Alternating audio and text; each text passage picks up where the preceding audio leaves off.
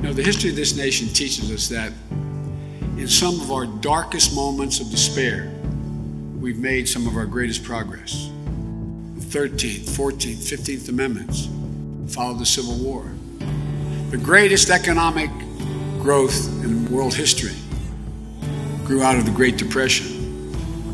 The Civil Rights Act of 1964 and Voting Rights Act of '65 came in the tracks of Bull Connor's vicious dogs.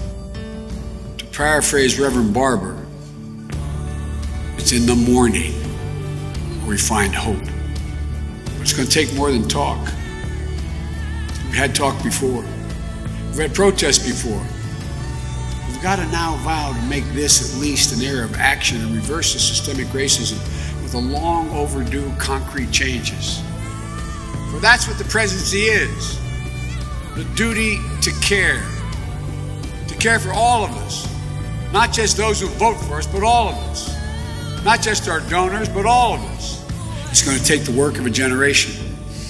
We stand together, finally as one America, we'll rise stronger than we were before.